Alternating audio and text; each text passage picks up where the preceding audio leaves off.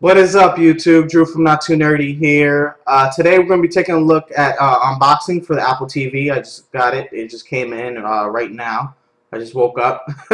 So it's a device that I'm going to be using. Actually, I'm going to start capturing some gameplay for iOS games. So the Apple TV will allow me to use the Airplay feature, which mirrors what's on my iPhone here, as you can see, onto the big screen using the Apple TV. So we're just going to do a quick unboxing of it real quick. There's not much to show, but let's get right into it. This will be a short video, of course. You can see my Diablo keypad and my G110 keyboard. I'll put that away. I just want to show you that. So here's the Apple TV. Guys are probably wondering, why am I showing a consumer electronics device? But I think it's going to be integral to the channel.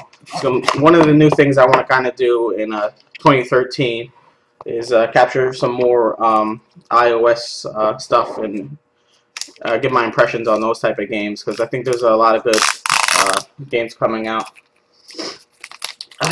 So this is what it looks like. It's a very small box. I actually have let me put it right here. I actually have a Vizio Co-Star, which is like the Google TV device, which is comparable to this, but I primarily got this because of that Airplay mirroring feature, so I can mirror it and I could watch things that are on my iPad and my iOS, my other iOS devices when I do get those. So I have an iPhone 5 and an iPad 3. So it has this nice little black label around it for some weird reason. So let's take that off. And then, of course, it just has this remote right here. Alright. Let me take that out of the plastic. Okay. So it's a nice little small remote that comes with, like that. Just the directional pads, a menu, and a play and stop. And then let's see what else is in the box. Alright. Then it's just a power cord. Power cord, regular power cord, nice and small. Very elegant. And then just an instruction manual. So there's not much to it. That's pretty much it. That's the Apple TV. So later today I'm going to be putting up a video of what I think my top mobile game is for iOS for this year.